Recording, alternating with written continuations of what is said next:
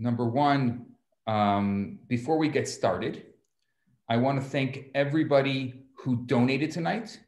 The money collected from this class is going to an orphaned bride to help her get married. And actually, that is a Jewish dating secret because it's a special segula. It's a special omen to support a couple in need or a bride in need. And Hashem will support you on your journey, on your dating journey. So if you ever hear of a couple in need, it's not always that you have people that are in need when they're getting married. And so if you find a couple in need, just give them some money.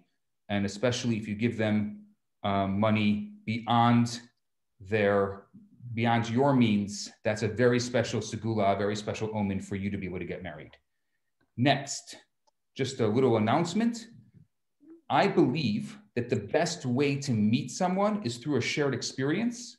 And we are starting to host a series of Zoom curated events.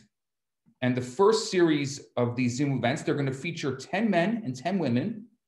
And the first series is called Speed Dating Trivia. It's going to happen on February 18th and February 20th. There's going to be two different events, one for singles 25 to 38 and another for singles that are 39 plus. Right now, there is 6 spots available in the 25 to 38 and 4 spots available in the 39 plus. It's going to be hosted by the famous No Joe Trivia.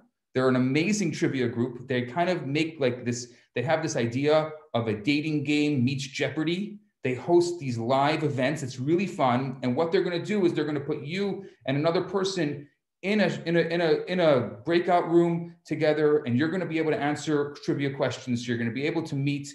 I just put it in. You'll see right above over there, you have the links to the 2 Eventbrite events. There's only a few spots left.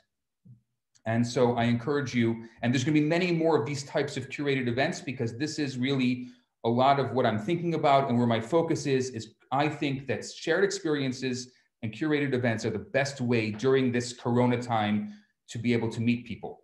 The other thing I want to tell you is if you haven't and you don't have a profile in Montreal, use my special marketing code. It's Rabbi's Gift. It's free. Right now, we've just signed on 3 new matchmakers. So it's really my main focus during this COVID time is getting people to meet each other. I've signed on 3 new matchmakers. There's already 30,000 singles all over North America in the database, and we will help you find your match. And if you're outside North America, you can use jmatchmaking.com. And that's also part of our network. So we're happy to be able to do that. One more thing. And tonight, I wanted tonight's event to be highly, highly interactive. And the way we're going to do it is the following. If you look at your profile, you can go click on your thing and you can change your name. It's called rename. You can rename yourself. And what I want you to do is, I know that, first of all, majority of the people here are single. And there's a tremendous amount of magic in the air when you get us all together. So next to your name, I want you to either put an A in front of your name, which means I'm available, or an NA, which means I'm not available. So that way, if somebody wants to reach out and private message you during this event, they can private message you and you can actually meet while this whole event tonight is going on. So if you don't want to meet someone tonight because you're taken or you're available, you can put an NA in front of your name, or you can put an A, which means you're available, or you can do what Dan just did and put there and say available for dating, like single, boom. So yes. And that way everybody can know you're available, and maybe you never know. Oh, Dan wanted me to clarify. Yes, absolutely. Absolutely. A for available, NA, see, very good. That way, you never know. Even look, some people are writing in the chat, available for dating. Beautiful. If you want to put in the chat, because people are watching it, you want to put just like a little line about yourself, your age, your religious orientation, whatever it is. You never know. Look at that. Available. I'm in New York looking for a guy 28 to 39. I'm 34. This is fantastic. You never know. There's magic in the air. This is the beautiful part of all this. Okay. And please continue. I see some of your anonymous questions coming in. Continue sending me your anonymous questions because we're going to get to them very, very soon. This is amazing. I'm going to right now talk for about 40 minutes. After I talk for the 40 minutes, we're going to have an open Q&A. I'm going to allow you to unmute yourself. I'm going to allow you to submit your questions. I will take priority of the questions that I get during the class because I want to give that ability to everyone to be able to question during the class. And then I will allow you to unmute yourself, and we're going to have an open conversation. And this is going to be a lot of fun this evening. Let's get the party started. So, first and most important, I want you to start thinking about a couple of things. The first thing I want you to think about is what would be successful if I would say that you're going to finish the next 40 minutes of me talking and I was successful. In your mind, what would that be? What will I have shared with you? Besides the fact that I see so many of you are so excited about being able to meet each other, but what can I tell you? You hear Jewish dating secrets. We're going to get soon to your secrets. What can I tell you? And you can private message me or you can put it in the chat. Please, what can I tell you that you don't know already? I mean, come on, really? So many of us have been dating for so long. Don't we know everything there is to know about dating? We should be professional daters by now. Why am I the one giving the lecture? Each one of you can give this lecture by yourself. And what I did tonight, and I'm going to send this again to you. It's a Menti. For those of you who didn't have a chance, please take this opportunity to get the link here. And this is your last opportunity because I'm going to be showing you the answers in a second. Please go there in 1 or 2 words. I want you to write, what do you think? What is your piece of dating advice for the world? And now what I'm going to do is I'm going to share this with you on the screen so you can see what so many of you have written. And we're going to talk about this for a second. So the question is, what is your Jewish dating secret that you like to share in 1 or 2 words? And we have so many amazing secrets here. I'm going to share this with you. Our most popular secret is be yourself. And I love that. It's so important. Dating is not a game. It's not a game. It's not, oh, we got to put on my best face. Absolutely not. Dating is a real experience. And because dating is a real experience, what I want you to think about is if you're going to start your dating experience off with a lie, well, where is it going to go from there? That's not going to be good. So I think the best advice that we've been given here tonight, and I agree with this advice, is be yourself. Just be yourself. Don't worry about it. Don't worry that you're not going to be this, you're not going to be that. Just be yourself. Have an open mind. Absolutely. So often we go into these experiences with our arms folded in front of us. We have a closed mind. We're not allowing the experience to happen. And so, yes, I understand that some of you may have had your heart broken. I'm sorry, though this is not a therapy session, but I'm sorry for you. But open mind and open heart is so important. And our next most popular one is be kind. Yes, be kind. And I'm just going to go through a couple of the other ones because it's so interesting. Be realistic. Vulnerability. Absolutely. Whoever said that, that was a great piece of advice. Be vulnerable. You cannot allow, we're talking about 2 people who are going to mold and create a life together. We need to be vulnerable. Compassionate. Yes, absolutely. Thank you, Alessandra, for your annotations. And anyone else that wants to annotate can annotate. You can sticker this thing up with pleasure. We don't want to We don't want to, if you know, up on top, there's a button called annotate, and you can enjoy this session here. Generous spirit, be forgiving, positivity, be honest, have a great aura. These are fantastic pieces of advice. This advice came from you. Be balanced. Thank you. Respect, be true, be genuine. Honesty, I see a lot of different forms of honesty. Control your emotions, tolerance, commitment, be optimistic, kind. Always be yourself. Be patient, don't rush. Exactly. Right before we started this class, I was talking to someone and they were asking me a question. I said, so often we don't think about the fact that when you meet someone, you're not going right to the chuppah. So you can't expect, oh, is this one for me? No, amazing. Like, would you make a choice about your career like that or your education like that? Yes or no, just like that? Speed dating? This is not a speed dating world. What I want you to think about is how you can take yourself out of the speed dating thing and just think, when you date someone, just think for a moment.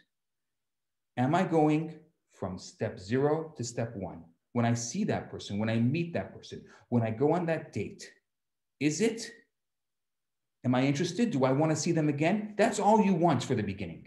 So one of the problems I see often, and it's a question that I've been asking myself quite a bit because it's an issue that I see quite often, is do we know how to get from the hookup culture, from meeting someone, from the first date, from that first moment into a third and fifth and sixth date? Which means I see so often that the second and third and fourth date is not happening, not because they're not right for each other, not because you're not right for each other, but because you didn't have the right understanding and knowledge in order to be able to push it along, to move it along. And I've said this so many times, but I'm going to say it again. I think Women's Lib did so much greatness to the world, so much goodness in the world. I mean, there's no question. Women in the workplace, women, I mean, I can go on, and I'm sure we can all go on and on. But it messed up one thing. It messed up the nuclear family. And today, we are having a big problem as a result of it. Many of us have been raised with that, so we don't know. What used to be innate to our grandparents, what used to be obvious 50 years ago, 40 years ago, it's not obvious anymore. And our parents who lived through a lot of that, well, maybe they also knew. Whether they made the choice or not to go by it, they knew. But today, we have to learn it. It's not innate. It's not obvious. I'm going to tell you something right now, and I don't think it's obvious to you, but I want to just finish this. I have this up here. Manage expectations, be optimistic. This is really great. I mean, this is amazing pieces of advice. And thank you for all of your dating secrets and your ideas. Thank you very much. So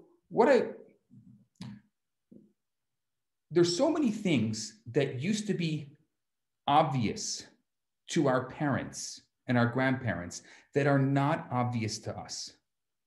And it's okay. And that's one of the reasons I think that we're all here. We're all here because it's not obvious anymore. It used to be, of course, what do you mean? I know how to date. Today, we don't know how to date. We just don't know. And I want you to think to yourself, ask yourself the question, do I know the process? And don't just say, yeah, it's obvious. Do I know the process of going from a first date to a second, to a third, to a fourth? What do I do? And if you don't, make a list. I got to learn that. And start thinking to yourself of your past relationships and ask yourself really honest, wholesome, real questions. Be real with yourself. Do I know blank, blank, blank? Maybe, did this happen in my life because I didn't know how to go to the next level? I didn't know what to do with it. The nature is that men should pursue women. I know that we live in a society that is full of equality, but I think some things are not all equal. I think women still today expect that men should pursue them. So now, do I know how to pursue a woman? If you're a man, you have to ask that question, yourself a question. If you're a woman, you have to ask yourself the question, do I know how to be pursued? They seem so basic and they seem so fundamental. But what I'm saying is I'm giving you permission because I think that no one's given us permission in this society to say that it's not innate. We may not know how to do this. They used to know how to do it, but I'm not sure that we know how to do it. And there's something else, and for some of you who have heard me before, you hate when I say this, but I'm going to say it again. We are the common denominators in all of our failed relationships. It's all my fault. Whatever has happened to you in the past, I know it takes two to be in the relationship, but you just have to say it. It's my fault. I was also in the relationship. It wasn't just them. We're so easy to shift the blame. Stop shifting the blame. It's all my fault. Whatever circumstances you're in are because of the choices you've made. And that's okay. Start off from where you are. Don't get down on yourself. Just start off from where you are. It's because of the choices that you've made. Don't blame your past relationships. Don't blame your childhood. It's no one else's fault but yours. It's your life. And my greatest wish to you is that you take control of it. So let's talk about some dating secrets. Number one, in case you haven't been following the other four that I just spoke about. But number one, I think we're dating for the wrong reasons. Dating is the opposite of marriage. People who are into dating never get married. And if they do, they'll probably get divorced. Because if you get comfortable with dating, then when you get married, you end up really confused because you spend so much time building up all your dating mechanisms. So here, I'm kind of going against my own words because I just said we don't know how to date. And now I'm saying if you know how to date too well, then you're not going to get married. Yes, dating is an education and it's something you have to know how to do. And I'm not discounting that. But it's not the only thing because eventually you're going to have to forget about dating and you're going to have to be married. Because dating, everything you need for dating is exactly the opposite of everything you need for marriage. Once upon a time, not long ago, people would date for love. People would date for permanence. They would date for commitment. And today, it's entertainment. Today, it's recreation. Going on a date is supposed to be entertaining. It's time to forget about life and have a good time. But what are the ramifications? What are the ramifications of what is effectively a 10-year job interview? Can people cordon off their 20s? A decade of being evaluated by the opposite sex and still emerge whole and unscarred? I mean, I'm sick of people who are taking themselves too seriously. Dating needs to be educated, but it needs to be pleasurable. You have to go out and have fun and make sure the other person's having fun. Sometimes people will come back from a date and they're all excited. It was amazing. It was the best date they ever had. And I know when I speak to the other person on the date, they're going to say it was the worst thing they ever had. So you have to make sure that you're both having a good time. And what's funny is, ironically, the harder you try to succeed at dating, the more apt you're going to fail. The less you try to impress the date, the less you try to impress on a date, the more you eventually will. You just have to let go. You have to be yourself, and you have to allow the full vibrancy of your personality to manifest. Why so often I see people showing just one side of their personality? Why are we just showing one part of our personality? Why aren't we allowing ourselves to be who we are? Just be natural. This could be a person that you can be spending the rest of your life with. And don't put the pressure on, oh my gosh, this could be the one, blah, blah, blah, blah, blah. That's not what we're saying. But we want to see your whole personality. We want to see who you are.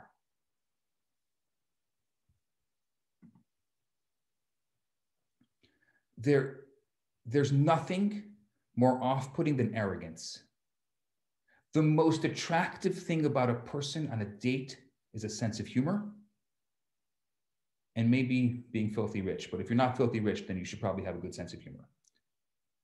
So when you date, you have to ask yourself, before you even start, why am I dating? And you can answer it in so many different ways. You can answer it because I want to have fun, because I want to have an enjoyable day. Why not? You can say, I want a relationship, but not a commitment. That's fine. Then at least you're being honest with the person and you're not going to just string them along. You can say, I'm evaluating members of the opposite sex for a possibility of a lifelong commitment and marriage. Okay, good. That means you're serious. Wonderful. Or you could say, I'm writing a blog about relationships. Whatever it is, it's important that at least you started off with honesty, that you started off from a place that you know that you are showing the full vibrancy of your personality and you're being honest. For me, being a matchmaker and being a relationships counselor and speaking to so many singles over the years, it's given me a lot of opportunity to observe the modern dating scene.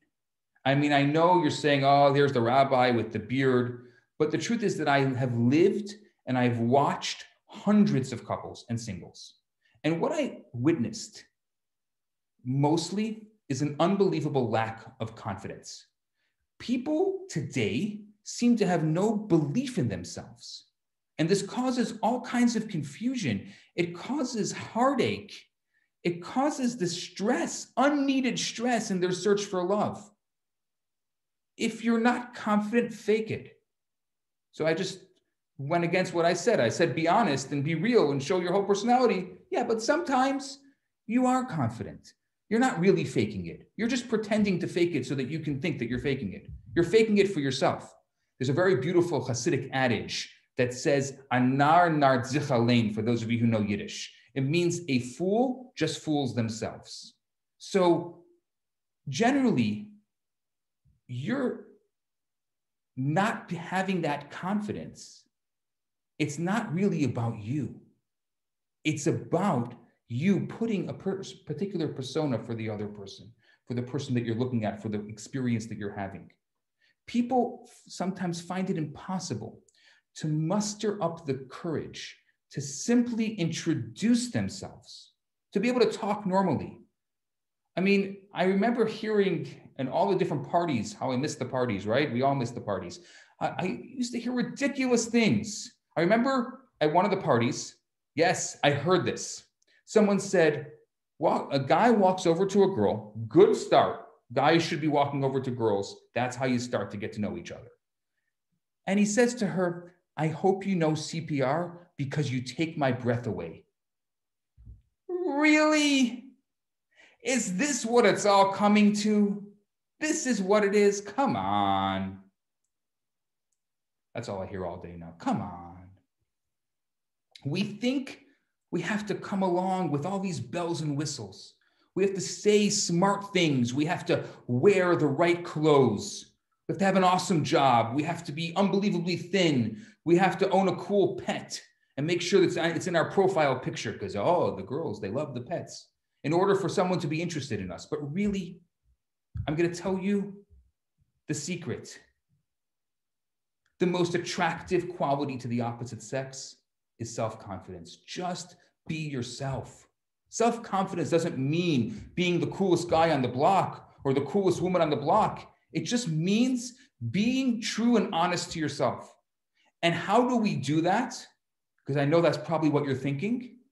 It's achieved when we start to feel good about the direction of our lives. And not because we have a beautiful face and not because we have a bulging bank account, but because we are simply and quietly confident in our ability to contribute something positive to life. That's what it is.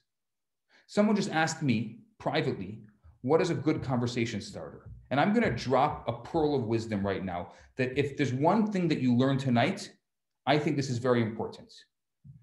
What we need when we first go on dates, and usually going on dates is this like, the beginning is like this job, oh, where are you from? Who are you? What's your name? Da, da, da, da. I want to change all that. I want to change that into positive, emotional, qualifying questions. Which means if you're going to ask a question, especially on a first date or when you first get to know someone, you want it to be a positive question. So there's 2 rules to make to a positive question on a date. The first one is make sure there's only a positive answer to the question. Which means when you ask somebody a question like, where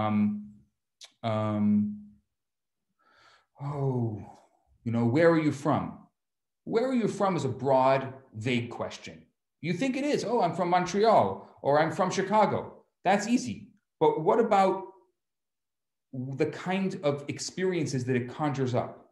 So you want to make sure that every question you ask is a positive qualifying question. And number 2, and this is what I think is even more important than the positive question, make sure it's specific enough that there's a positive memory attached to it.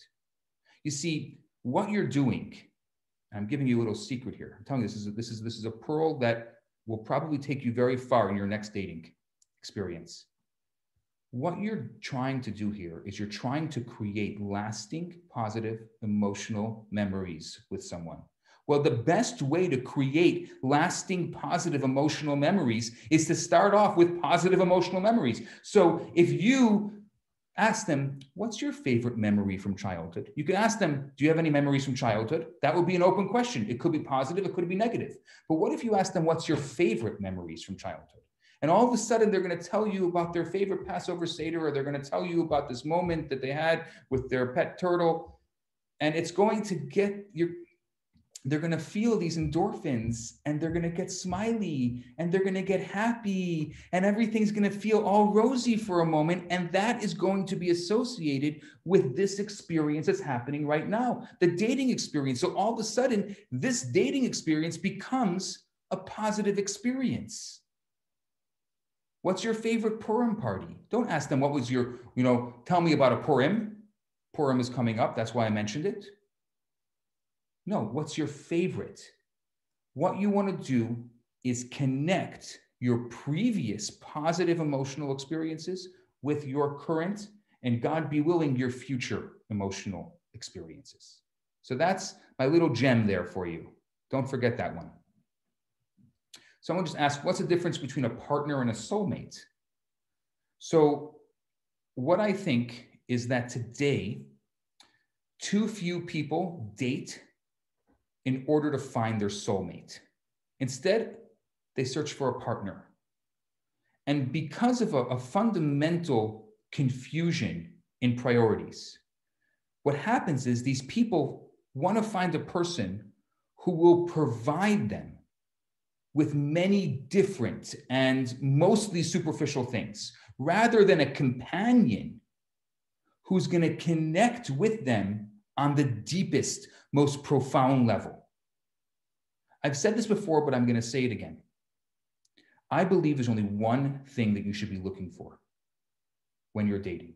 And I know people come to me with these long laundry lists of things that they're looking for. And it gets more preposterous as the years go on. My gosh, I think I've heard it all. You know what I heard recently? And this one just shocked me to the core. Somebody, and I'm sorry if you're here, but if you are here, I just want you to know how preposterous it is. Somebody said they only will date a woman with a gummy smile.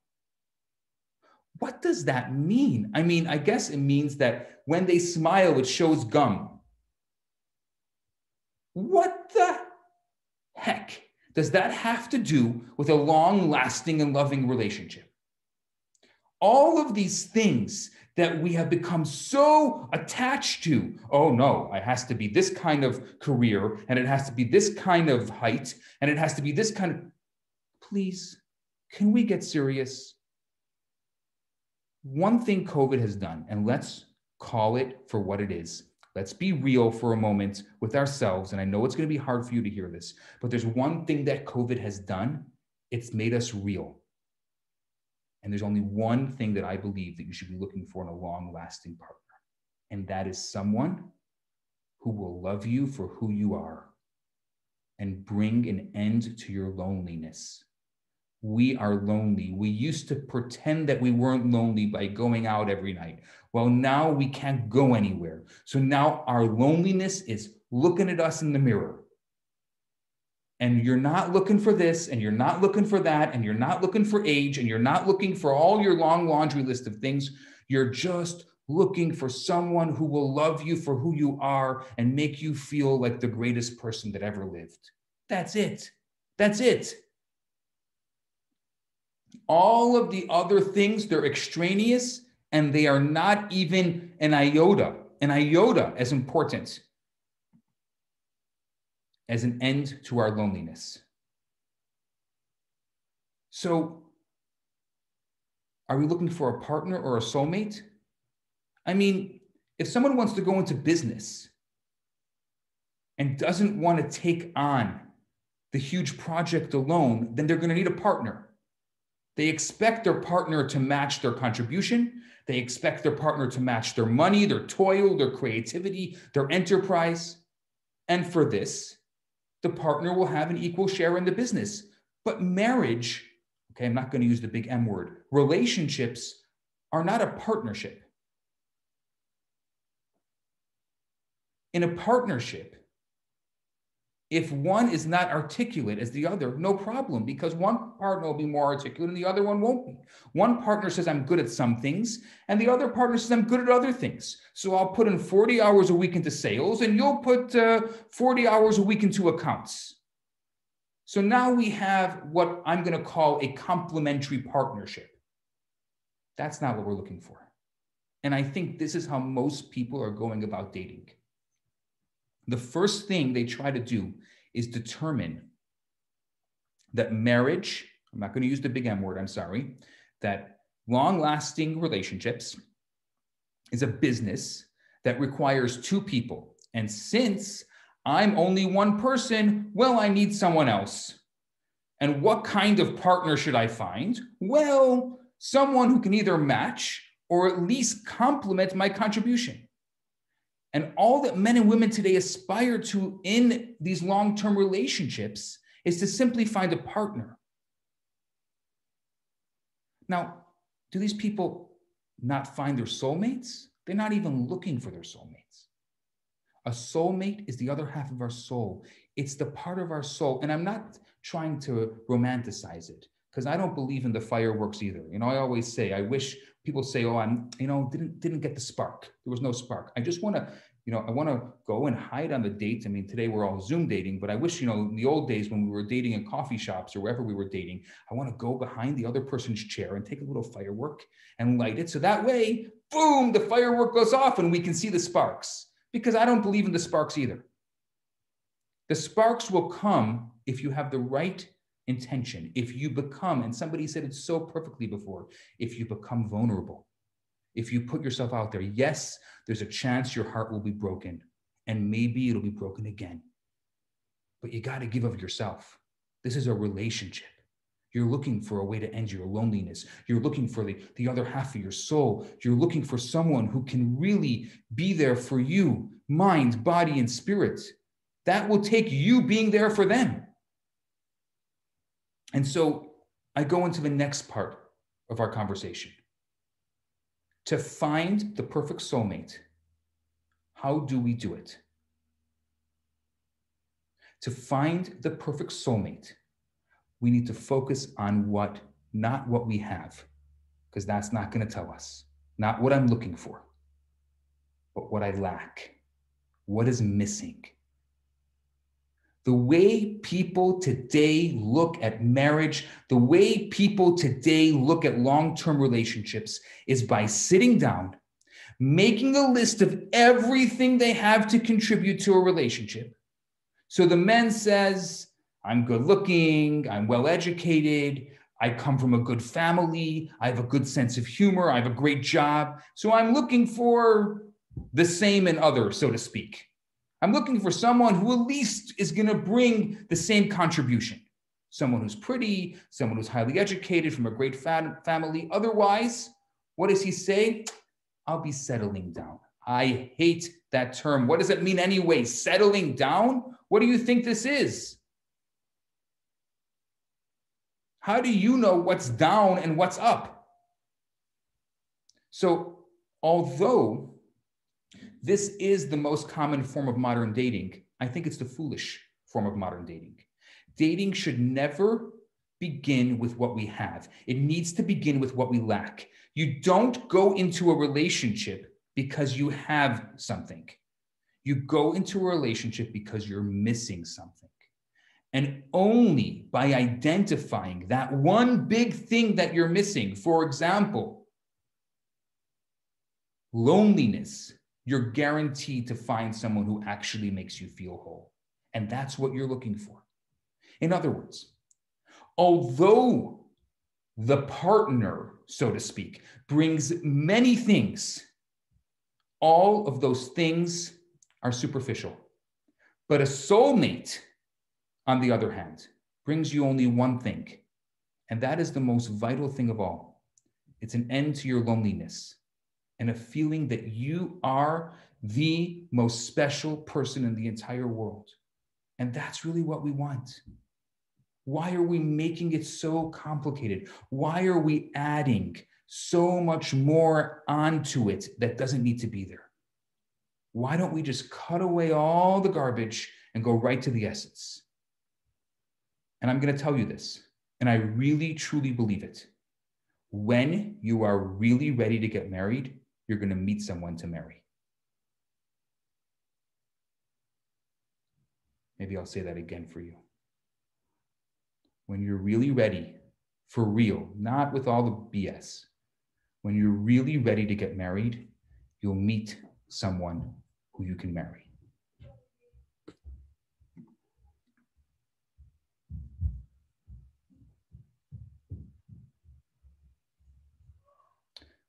So right now, what I'm going to do is I'm going to go through some of the questions you've asked me throughout this discussion. I'm going to start off with those questions. And afterwards, I'll allow you to unmute yourself, introduce yourself, and we're going to have a little conversation for about an hour or so. And this should be fun. It's always a lot of fun, these open conversations.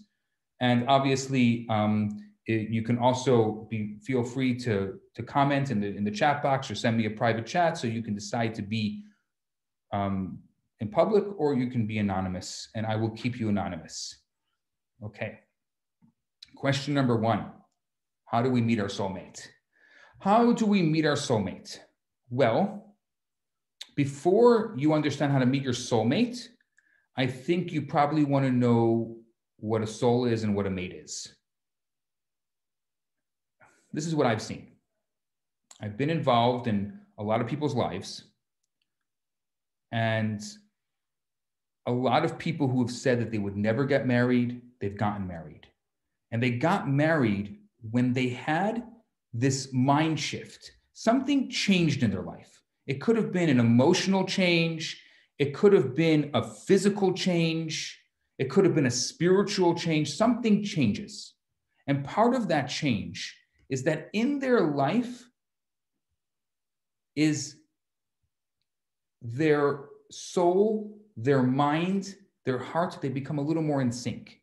So often we want one thing, but we're attracted to something else. You know, I want that, but my mind knows that that person is wrong for me. We get into these relationships over and over again, and it's the wrong person because my mind knew that, but my heart, oh my gosh, I'm so attracted to them. I can't help it. My heart just says the other way. I'm just attracted to them. And so we need to have this heart and mind in sync. We can't have where our mind knows that it's wrong, but our heart is attracted to someone else. And so often we want one thing and we're attracted to something else. So if you want one thing and you're attracted to something else, what happens? The person who could be your soulmate would be right in front of you and you have no idea. There's this study that came out from the University of Michigan about 3 years ago. I've spoken about it a few times because it shocked me. And it said that by the time someone is 35 years old, they will have met 4 people they could have married. 4 people that you could have married. Can you imagine? So why didn't you marry them? Because you weren't ready, maybe. I don't know. But that acknowledgement is so powerful. It could be that you weren't ready, and that's fine. I don't want to go back in time because that's not going to help anybody. We're going forward. We're here today. Nobody said you had to be ready today. But if you want to know how to meet your soulmate, make sure you're ready for it because it could be that it's one of those 4. You don't want that to happen today.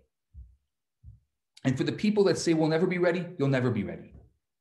It's true. You'll never be ready. But you try to be the best you can ready.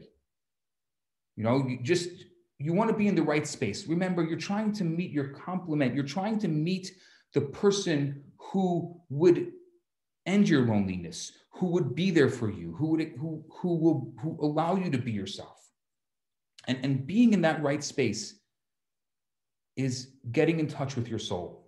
Spiritually, the things that you do, this class, being here tonight, is a great start, but there's much more than just this.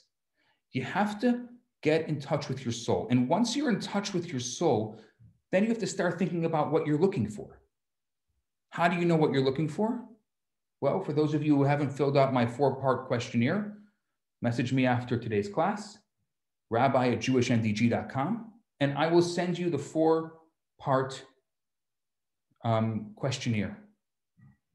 And you can fill that out, and that will help you to know what you're looking for. And I'll just give you just kind of a spoiler alert. A lot of that has to do not necessarily with what you're looking for, but what you can bring and what you can give. Someone asked, what does the compliment mean? I'm going to give you a little bit of an insight into matchmaking. Compliment means that if you're an introvert, there's a good chance that you're probably going to be well suited for an extrovert. And if you're an extrovert, there's a good chance that you're probably going to want to be well suited for an introvert. And that's complementary. It makes sense. Look, if you're both extroverts, you'll never be in the house. And if you're both introverts, you'll never be out of the house. So there's got to be a balance in life. And there's so many there's actually 5. It's called the Big 5. And I've spoken about this in this forum before. And there's 5 different personality traits. And usually the match will be on different ends of the personality traits. One of them is open to experience versus closed to experience. One will be more intellectual. One will be more emotional. And what you want is that the 2 of you together make a full picture. So if you look at the Big 5 as a full picture, then you're going to both kind of be on either ends of the Big 5 so that you can kind of create that big picture yourself. Anyway, that's just to give you a couple of examples. Okay. How do you know if the relationship that you're in is the right one? Okay. So the right one meaning that you're in a relationship and I guess you want it to go to the next level. So how do you know it's right? Well, it's a big question. Obviously, it's a personal question. I don't know if there's a blanket answer for that, but what I do believe is that when you're dating, it shouldn't be a survey. You shouldn't just, start telling all your friends, I'm dating this one, I'm dating that one. It doesn't work that way. There should be 3 people in your life while you're dating, and it's so important. It's not my own words. This comes from the Rebbe. And that is, number 1, you need to have a friend, someone who you can bounce off, the experience, because it's very emotional. There's a lot of emotions that come up. Number two, you want a mentor, somebody you respect and you will listen to their advice. It's not a survey, someone who you respect and you listen to their advice. And I would say most important is the matchmaker, somebody who can be the in-between between the two of you and can help push the relationship along. And I think that those three people to the exclusion of everybody else. Because if you start having too many people, then there's too many voices in your head. And it's already so emotional and there's already so much stuff going on.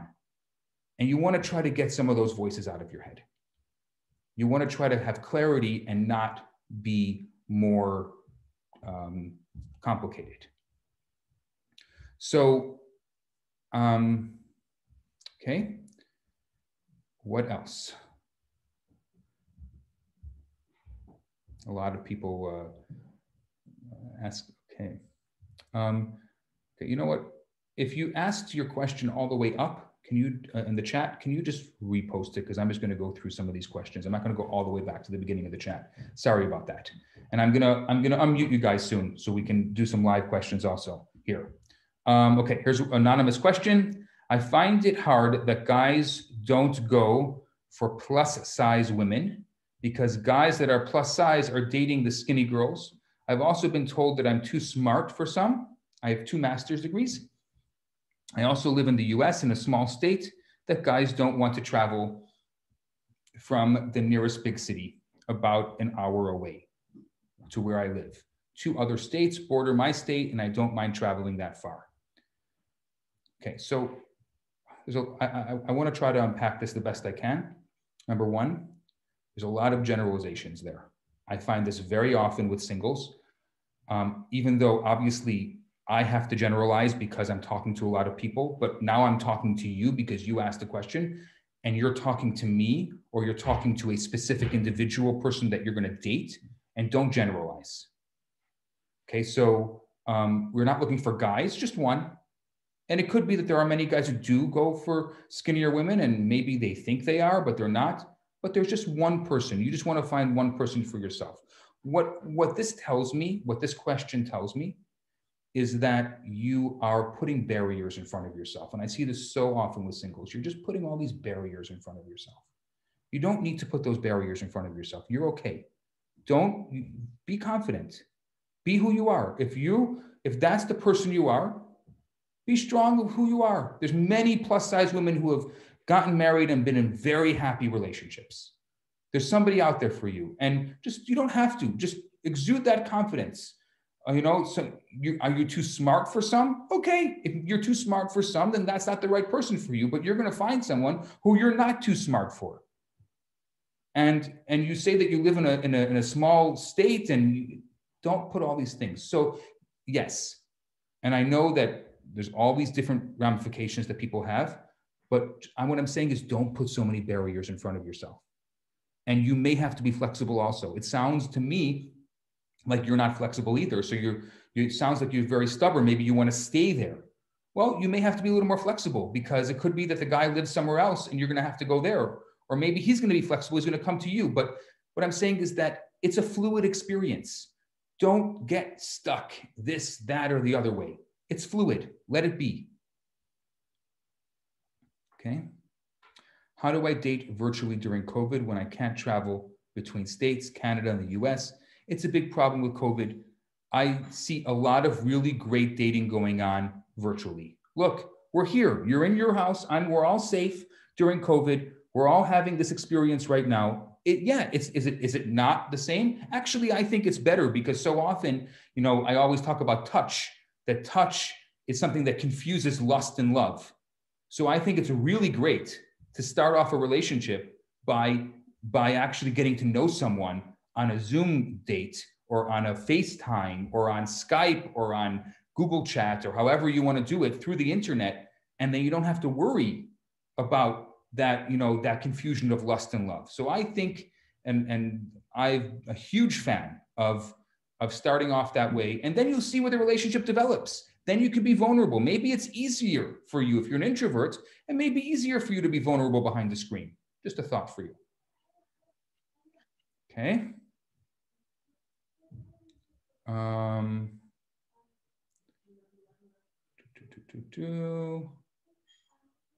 Lots of questions, okay. Would you wait for your soulmate after years of searching or remain alone? I don't know what the nature of that question is. It sounds really loaded to me. So my answer to you is I would have to know more. Because it sounds, once again, I'm going to say what I said to the last person, sounds like you're putting barriers in front, and that's fine. You're trying to protect yourself. God bless you, but it's not going to get you anywhere if you're looking to date somebody. How does one know that it's time to move on to the next date? Just be honest with yourself. Say the thing. Don't be scared. How do you know? And there's so many ways you could know. If you are on a date with someone and they're not interested, you can ask them, are you not interested? Are you just, here because you're trying to make me happy? It's not a game. It's two real people having a real experience.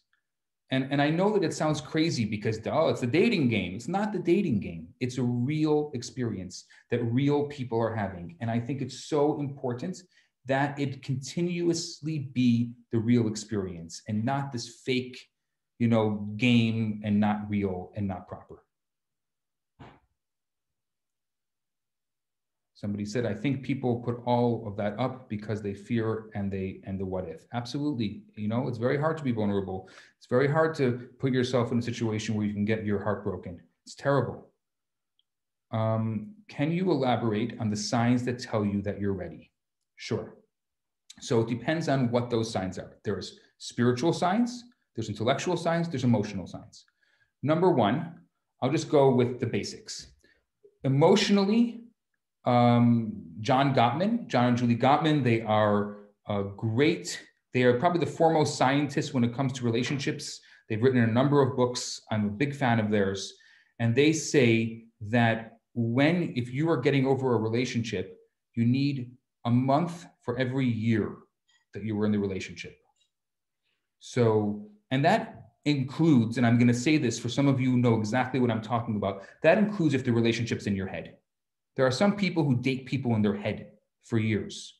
The other person has no idea they're in a relationship with that person, but you're in a relationship. So any kind of relationship with it you're in, you need some time to get over the last relationship. So emotionally, you have to be in a space that you're ready. Intellectually, you have to know. You have to, and you can go through my 4-part questionnaire that I'll send you. You have to know. And then spiritually, which I think is the most important, is you have to do what we call in Jewish spiritual terms, making a vessel. You have to be able to make a vessel. Making a vessel can be done in many different ways. I talked about one earlier. It's giving to a needy bride, especially beyond your means, taking on some kind of mitzvah, taking on a good deed, taking on something, helping someone, doing something that's out of your comfort zone. That's really, that's a great mitzvah, taking on some kind of spiritual something, and say, this is in honor of me trying to find my bashert, for me trying to find that one. Just kind of changing. Look, if you've been doing it all the same for all these years, what I'm just saying is, let's do something different. This is COVID times. What's great about this is the hard reset of our lives. This is the hard reset of society. Finally, we can just have permission that whatever was doesn't have to be anymore. And you can just reset and say, yes, this is what I'm going to do.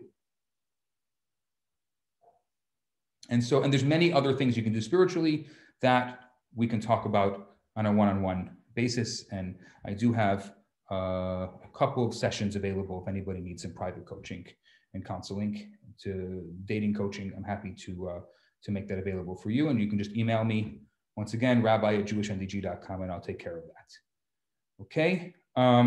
People say you will know when it's the right person. Do you agree? Not always. There are some people who are really lucky. It's their mazel, it's their luck that it just kind of clicks and it happens. I don't think that that's so common or as common anymore. Yes, if you ask them 3 years after they're married, or for me, 16 years after I'm married. Yeah, we can always say, oh, I knew right away. Yeah, it's very nice for you to be a Monday morning quarterback, as they say in football, since we just finished the Super Bowl. It's very nice for you to be able to say that. But is it true? Yeah, you can say that 3 years later. Did you know right away? If you ask me today, if I'm having a first date, do I know right away? No. So I think that you may not know when it's the right person. You will know at some point, and some people will never know, and it's going to be a risk no matter what. There's always vulnerability and risk in everything we do, but you want to make the best choice. You want to make the best decision, and voila. What if we don't have self-confidence and all when we have a big crush? Oh, it's so sad. So I really feel for you. So you have a crush on someone and you don't have the confidence. You got to look in the mirror and close your eyes and say, I can do it. I can do it. Figure out a way. It's okay. Figure out a way. I don't believe in I can't. Okay. Every single one of us in this room has been through incredible struggles in our life. And don't tell me, oh, no, maybe, I know. I could see it on your face for those of you whose faces I can see. And for those of you I know. We've all been through a lot.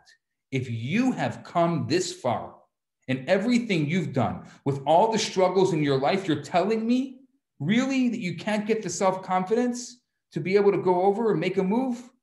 You can do it. You're scared. Obviously, hopefully you want to be scared. This is a real thing. This is real life. But it's in your hands. You can do it. You have the ability to do it. And I have seen so many people. I'm not just saying this to be some motivational speaker. I'm saying this because I've seen people, so many people do it. You can do it. You have the ability to do it. You've been through so much in your life. Just like you've been through that, you can get through this. And just muster up the courage, and you can say to the person, you can go over to them and you can say, or you can email them today. It's great. You have all these, you can text them, you can call them and say, I don't know how to say this, but I would love to get to know you. And just be honest. Say the thing. I don't know. I don't know what the formalities are. Are you interested? And you know what? They may say no, but at least you tried. Because they may say yes. You got a 50-50 chance. So don't you want to at least give it a try? That's it. I really feel for you. My close friend, it's another private message, married to a woman, and his rabbi introduced him to, Mazel Tov. He moved to another city to marry, and they now live in Israel. Okay. I believe what you are saying is true regarding a matchmaker. Oh, thank you. Okay, that was easy.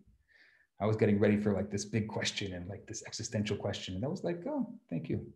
That's great. Thanks for the comment. Okay. Can parents play a role of the matchmaker, or are they biased? Ooh, that is a great question. It depends on the parent, but I would say, you asked me a general question, I will give you a general answer. 9 times out of 10, the parent should not be in the role of the matchmaker because they have a very important role. Often they are the mentor, and sometimes, mothers and daughters, sometimes they're even the friend. So parents can play a very important role, but I don't recommend them playing a role of the matchmaker, but it's a great question. Okay. What does it mean when you are ambivalent and conflicted? You are bored, but he is stable. I don't understand that question. I have an idea of what you're talking about, but if you can clarify it, and we'll allow everybody to unmute in a second. Just want to get through some of these other questions, and then we'll go into the unmuted part of the conversation. Okay. If you see a woman in a restaurant or cafe who catches your interest, what kind of opening question would be appropriate to ask if you want to go over and meet her? Not, do you take my breath away? You know what? I'm not a woman. I've never been in this situation. I have spoken to a lot of women who have been in this situation. My feeling is that most people are just open and honest. And just go over and say, I was wondering, are you single? That's it. Like anything else, you got to make a move.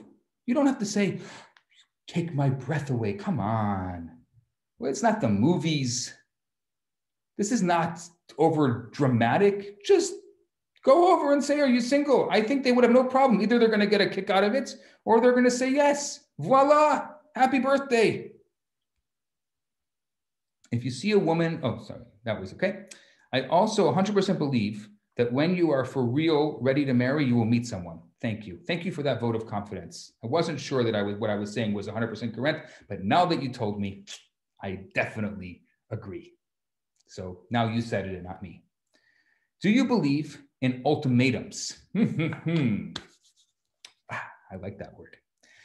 Needed to get more time and wanted to get engaged after a few times, so he moved on. So you gave him an ultimatum, I'm assuming, and he wanted to get engaged. I would say, and this is my own experience, I'm just speaking my own experience, and I have recommended this before, but if you, instead of giving him an ultimatum, why don't you propose? Look, it's a world of equality. If it's right, it's right. Maybe he just doesn't know how to propose and he wants to make it special and who knows. Just propose.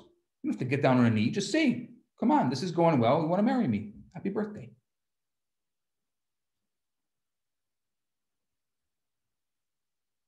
Why? It's a world of equality. Think I'm crazy? I want to tell you, okay? So a few months ago, somebody comes to me. This is not a few months ago. By the way, whenever I say a few months ago, I mean pre-corona a few months ago. So a year and a few months ago, somebody comes to me and she's like all flustered. Like, when is he going to ask me already? We've been dating for 3 years. When is he going to ask me already? So I said to her, why don't you ask him? If you're so flustered, why don't you just go and ask him? Oh, no, I can't do that. I mean, he's got to ask. Come on, the guy's got to ask. Why? Come on. First of all, I know you. You are a strong, confident woman. And the kind of person, I know the person you're dating, he's not as strong as you. You anyway wear the pants in the house. So ask him. She's like, you're right. So she went and asked him and he said yes. And they got engaged. That's it. It's that simple. It's not so complicated. I just wish that I could just take the whole game, the gamified element out of dating, throw it out. Like, enough already with the games. Let's just be real. And come on, if one thing we've learned from this time, this year of COVID, is just to be real and say the thing and just get rid of all the extraneous things. That's all I'm saying. My gosh, I love to be a fly on the wall in some of the private conversations that are going on while I'm talking. Anyway, what if the opposite of what you said, like if you're not good at talking behind the screen, like I have nothing to say to a telephone, or you hate texting? I hear you. I hear you.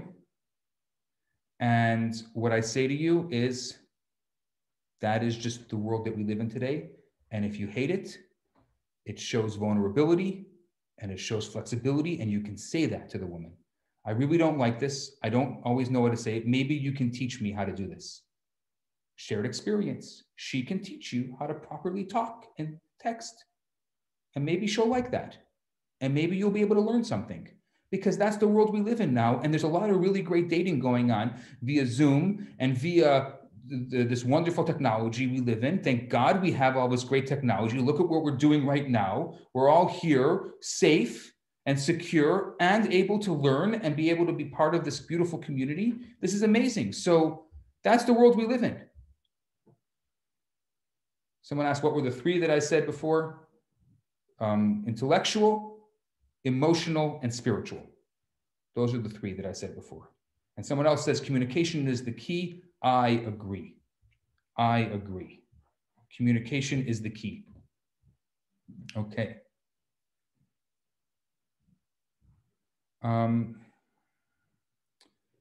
Rabbi, I'd love to keep in touch with you. I'm ready to find my basheret. I'm so proud of you. But I'm living in an area where there's very few young Jewish women who are single. No problem. Just email me, message me. I am pretty easy to get a hold of on a regular day. I'm on all the social channels, including I spend time in Clubhouse now. I actually am doing a dating, for those of you who are part of Clubhouse, I am doing a dating event tomorrow night at 9 p.m. in Clubhouse. So I'm easy to get a hold of, all the social channels. You can also, I have a brand new site, theloverabbi.com, and you can check that out. I've got a lot of good stuff there for you to enjoy. Here, I'm just gonna, it's rabbi@jewishmdg.com if all of you who need my email address. Oh, okay. The person who asked me about the ultimatum said, no, he gave me the ultimatum. He gave you the ultimatum. Okay, we got to talk about this because that was like 4 questions ago and I forgot the question. He gave you the ultimatum. So it's about you. You're the one who's being stubborn. We got a lot to talk about if you're being stubborn. That's what I have to say. What do you think about real Hasidic dating? They say that you can feel some kind of chemistry and construct love, the Jewish home piece by piece. It's a work in progress. Wow, it sounds so poetic. Can you shed some light on this? Can I shed some light on it? Yes. Usually that would work fantastic. The Hasidic dating is no touching. Also, many people who are going what's called the shidduch system, they haven't had those many dates, and they haven't dated in the secular world. I think it's a different world, completely different world, and you can't fake it. You can't recreate it. So you can't turn. I've tried it before. I thought of this years ago. I can just like take all the success of the Hasidic dating world and bring it into the secular world. It's not that easy. There's elements that work, like the matchmaking elements work, but not all of it. Not that. I know we're looking for the sparks and we're looking for the love at first sight. It's just not that simple. It's not that simple. But at the same time, there's so many things that are simple that we can just do, like take away all the dating game. Just take it away and just say whatever it is. Say the thing. Okay. I live in Greensboro, North Carolina. Oh, love Greensboro. Do you say y'all over there or you say all y'all? And most of the young Jewish women in the city are already married or in a relationship. Well, guess what? You just said most, which means that there may be one, and guess what? You only need one. So stop friend zoning all the other ones, and maybe somebody's good for you. Did I say that too loud? Stop friend zoning. You did say that a man should pursue a woman and a woman should let herself be pursued. So how does this work with her proposing? Well, you know what? It's not always that easy. There's give and take. It happened to be she was a strong woman, and I thought that would be a really good idea for her to propose to him, and it worked. She's a person who could do that. Not everybody can do that. And sometimes you're in a space and you have to make the move. So generally, the Torah says this is very much part of Jewish values, that the man should pursue the woman, but it doesn't always work that way. And sometimes the woman has to pursue the man, but the man I still think in the beginning, the man should be pursuing the woman, but this was not the beginning. This was where they were dating for a while. They were in a real relationship, a committed relationship, and he just wasn't making the move. And they were going to do what I've called in the past date to death, which means they date and date and date until there's nothing left to date. And really what they should have done is gotten engaged. So when I saw that happening, it was a quick, easy solution. Let her propose. So I'm not saying that she should be pursuing him in the relationship. He should still be pursuing her. In the beginning of the relationship, these were two people in a committed relationship. Okay. Should boredom be a deal breaker? He has some other good qualities, but I want to jump out the window. So I don't know what boredom is. Is it physical boredom? Is it emotional boredom? What does boredom mean? And why are you jumping out the window? Please, we can help you. Please don't do that. There's people that can help you. Do not jump out the window. So I need you to clarify that. What is the boredom coming from? Okay. How do you overcome social anxiety with regards to dating? I feel like we've been talking about a lot of social anxiety tonight. Just take away all of the extraneous, the game. I can't say it enough. And it's not like, well, society is forcing me the game. No, you are in control of your life. You decide what kind of game you're going to play or what kind of game you're not going to play. Just take away the games.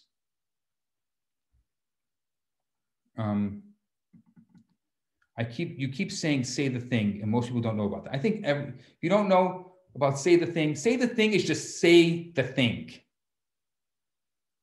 It means that just be honest, be real, be authentic, be yourself. Don't overthink. How am I going to say this? Oh, sometimes people get a text, I have some people, they're emailing somewhere, texting somewhere, Rabbi, so how do I say it right? Just say what you're thinking. That's it. Be straight up. Thank you. Okay, so it's not that complicated. There's so many emotions around dating. So obviously, if there's so many emotions around dating, you don't want to add more emotions by turning it into a game. That's all I'm saying. That's it. Okay, I think I've gone through all the questions. Now I'm happy. Anybody that wants to unmute themselves, please. And obviously, if you unmute yourself, I want to see your video. I want to see who you are. And you can still continue sending me private messages and I'll even answer them. Anybody have any questions, comments, death threats? You're like, this guy, this rabbi. Ay. You know what? Someone's got to say it as it is. That's all I'm saying. Someone just got to say it as it is. Why are we fooling ourselves? We're doing the same thing over and over and over again, expecting different results. Okay, no questions. Okay, well, I'm assuming the reason why there's no questions is because everyone is so busy in these private chats, chatting each other, and oh, I see what happened. I threatened you to turn the video on, so you don't want to ask. Okay, fine. You can ask privately in the chats. You can not turn your video on, and you can ask by video. Go for it. Ask away. Rabbi? Yes. Hi. After a divorce, separation, you haven't been dating for 20 years. Okay. I don't lack self-confidence, yet I feel that the rules of the game have completely changed, indeed, because of the Zoom and people, there's a new word, ghosting, and things like that. How would you approach going back to dating after 20 years of marriage? Honestly, and I've given quite a number of talks on this. I think that just be yourself. Don't worry about it. Yeah, you may pick up a couple of things along the way. It's like any learning curve. It's not going to be just like it is, but don't worry. Oh, the rules have changed. I'm now back in the dating scene after all these years. Just be yourself. It's okay. How do you introduce yourself as a package deal? I have 2 kids. They live with me full time. How do you approach that? That sounds good. To just say I'm a package deal, I have 2 kids. Package deal. Some people are happy with that, especially if it's, look, I mean, most people who are looking for a second marriage, they know that there's a package deal there. Most people have a package deal. I mean, that's just the reality. So I don't see the problem. I really don't. What if someone, sorry, because I see profiles online, etc. There's a lot of people who don't have kids at 50. And some of them do want kids. Some of them don't want kids. And some of them are happy to raise raise children with someone they love. Okay. I mean, I think that we tend, and this is with regards to everything, we tend to over dramatize and overthink all of this. It's not complicated. And I'm only saying is I've seen it happen so many times. It's really not complicated. Just let it be. Just be yourself. Do the best you can. That is the best you can do. Really the best you can do. Thank you. Thank you for being brave enough to break the ice. Now that Alexandra broke the ice, can anybody else? Any other questions? This is your opportunity. Yes. I have a Rafael. question. Rafael? Oh, yes, someone answered my question. Never mind. Thank you. Okay. No problem. Oh, yes. Clubhouse is a new app, and I'll be talking on Clubhouse tomorrow night. Okay, very good. Absolutely. Okay, there's some more questions coming in by private message. What advice do you give for long distance dating if I connect with someone who lives in a different place? Well, I think, again, everything is long distance dating right now because a lot of us are not going out because of the pandemic. So I think it's okay. You can try. Is it a little harder? It may be a little harder. Try to transcend. Try to do your best. Just be yourself.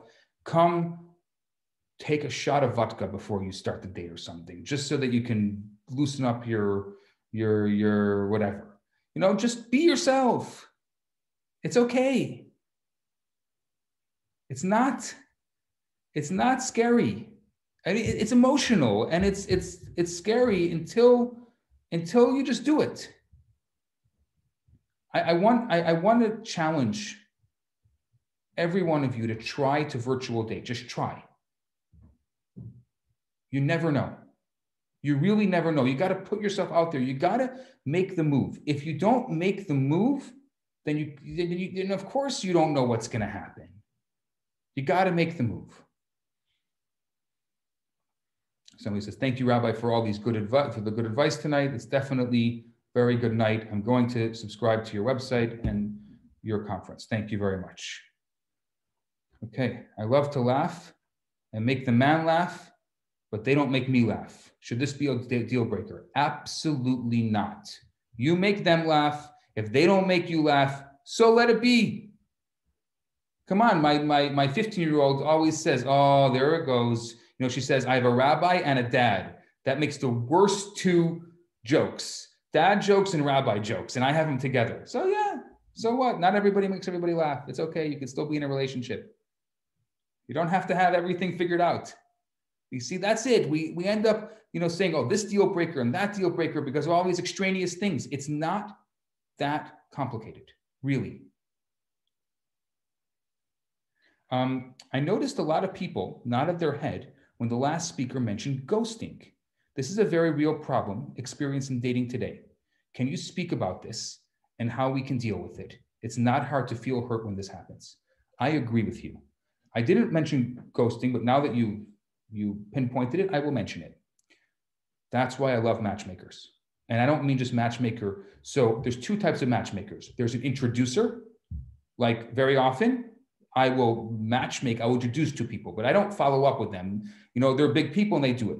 But then there's another type of matchmaking, which is more of the traditional matchmaking, which is where you follow along the dating. So that way the person can't ghost you because there's an in-between person. They have to be accountable. And sometimes in the religious world, that's how we do it. And I think the secular world could use some of that also right now because there's a lot of ghosting going on. And I agree with you. But that's why you need to have someone who's in the middle, who two people are held accountable to, so no one's ghosting. And someone just said, everyone is video ghosting. Yeah. So that's my less than 30-second answer to this issue. What else? So I was the one, this is Gabrielle. Hi, Gabrielle. Hi. So I'm the one in the small little state. I'm in Rhode Island, and from north to south, it's about 45 minutes, and east to west, it's 30 minutes, the whole state. And in this state, I'm not originally from this state, people don't want to travel more than 15 minutes. If you have to cross a bridge, oh my gosh, that's too far. Meanwhile, I was dating a guy an hour and a half in Massachusetts. Okay. So that Boston is a big Jewish community. And I'm finding if I'm connecting or matching with those people, oh, I don't want to drive all the way to Rhode Island. It's like literally less than an hour. And I'm like, I'm willing to come to you. So that was my comment. Okay, so I'll answer you by saying, yes, you're on the East Coast. So yeah, so it could be because you're in the smaller state, and I've said this to others as well, if because you're in a place that is not, the big city, so to speak, that you may have to start by making the move first. And it seems like that's what you've done and that's what you're doing, which is fantastic. But at some point, there should be, 1, 2, 3 dates, fine, you're making that move, but then there should be a reciprocation because we're getting into a relationship. So if that's not happening, just say that, I understand if they don't want to start off that way. That makes sense. But going the other way, yeah, that's hard. And and by the way, it's a big problem between Canada and the States now. I'm seeing a lot of that, but there's always a way to work. If there's a will, there's a way. There's a will, there's a way. I just think that we so easily put ourselves in this very nice, comfortable zone and say, oh, well, there's no one out there for me. And I'm not saying to you, Gabrielle, I'm just saying in general. So, there's no one out there for me. It's that, and there's all these generalizations that are going on. No, it's not. There is someone out there for you. There really is someone out there for you. And I wish you can go to sleep every night. And even though you're alone, you can say, there's someone out there for me. And when you wake up in the morning, say, there's someone out there for me. And you know what I'm doing? I'm finding the person who's out there for me. That is what I'm doing. I'm going to go find somebody out there for me. And I know it's really lonely. And that's why right now I'm doing the best I can to not only match, but to create events like these, because I know that the one community that's been left to the wayside is this, what I would call the singles community. People who are alone, who are not elderly, everyone's looking after, if you know anyone elderly, and that's important.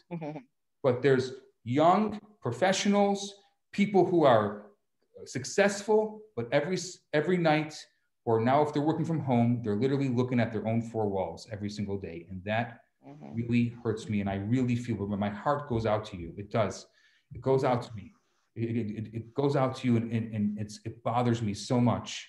And that's why more than anything right now, I'm really spending a lot of time, a lot more. I mean, those of you who know me over the years, I've gone through seasons where I did more matchmaking, less matchmaking. I am on J Montreal and J Matchmaking every single day. And I'm on an average week now, I'm setting up somewhere between 25 and 50 dates on an average week. I've never, ever done numbers like this. And every single day takes a tremendous amount of time to set up. And I'm doing this right now because I know how difficult it is for people. And the only thing I'm asking in return is to make the effort. Make the effort to get out there. Yes, maybe it's a little bit out of your comfort zone. Do the Zoom dating, do the virtual dating. You never know. It's a magical time going on in the world now. And it's a time that we really, really could find someone. And that's all I'm saying to you right now is don't put barriers in front of you. You have the ability to make it happen. The world is your gefilte fish, and if you're Moroccan, the world is your Moroccan salmon.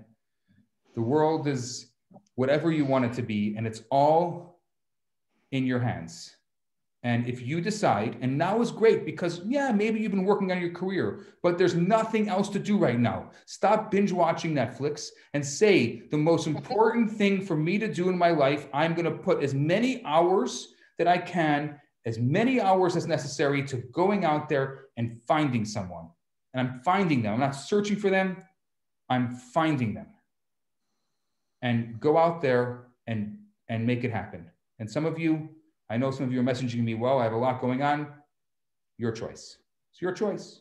Right now is a great opportunity because there's not so much going on and people are available and they're willing to give it a shot. Thank you. The world is your dafina. Correct. If you're Moroccan, the world is your dafina. I like that. Très important. Okay. I like a virtual date for Valentine's Day. Okay, I'll set you up with a virtual date. Very simple. Just go on jmontreal.com, put in marketing code Rabbi's Gift. It's my gift to you, and I will set you up. It's that simple. And like I said to you in the beginning of tonight's class, I'm adding constantly, thank God, as more people are coming on, I'm now putting a lot of emphasis on it. I've been training. I have now a matchmaker training program. I'm training more matchmakers now. And I'm not the only one that's matchmaking now, a lot of other matchmakers, and we're going to try to do that. The marketing code is Rabbi's Gift, RABBIS GIFT, Rabbi's Gift, one word. And if you already have If you're already on J Montreal and you need a gold membership, just message me. I'll get you a gold membership. I don't want anything to come in your way. Someone raised their hand. Please, you can speak with pleasure. This is not a monologue. It's a dialogue in every way. Hi, Rabbi. Yes. Hey, how are you? Sorry. Am I still not eligible since I'm sorry? Yes, someone. So I'm assuming the question is if you don't have a get, then, or you don't have a civil divorce and you're divorced, then you would not be eligible. I can only set somebody up who's available now. It's only fair to the other person. I am available. Oh, then you're eligible. But I don't have the get. Oh, then you're not eligible. You need a get to be eligible. I'm married. How can I learn how to be a matchmaker? Just send me a message. I need matchmakers. I've been training matchmakers. If you're married and you want to help me with the matchmaking and you have a passion for it, I am happy to show you and to show you the ropes, because we need as many people as we can that are involved in this. What else? I think we're at 9 o'clock now, which means that this is, I like to start on time, as you know. I like to end on time. So I guess what I'm going to do is I'm going to wish each and every one of you a tremendous amount of success. I really believe that now is an Et Ratzon. There's a very special magic that's in the air right now, and you have the ability. It's in your hands. You can find someone. You just have to decide, this is what I'm doing. This is what I'm focusing on, not in a difficult kind of way, but in a real, authentic, be authentic, and Hashem will provide, and you'll make that physical blessing, keli, you'll make the vessel, and you're going to get the blessing. That's what happens. When you make the vessel, you get the blessing. And that's my great wish to you. Have a fantastic, fantastic evening, and Hashem should bless each and every one of you. And we'll do this again very soon. We're doing one in 2 Wednesdays from now. I'm going to send out all the information, but we're going to do another one. And I'm hoping that every other Wednesday, we're going to have another one of these coming up as much as possible, because we need this. And thank Rabbi, you. Yes. Sorry, Yeah. I've been trying to find the Clubhouse app. I wasn't able to find. It's There's on a lot of the stuff. Clubhouse app is only on iPhone.